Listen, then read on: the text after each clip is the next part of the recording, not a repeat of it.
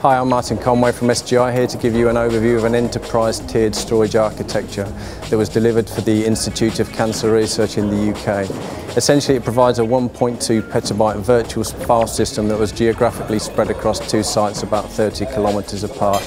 At the core of the system is a SGI technology called DMF, the data migration facility, that automatically manages the tiering of storage within the solution across disk, MAID technology and tape, providing seamless access to users' data, taking away all data management activities, and also incorporating integrated backup and disaster recovery.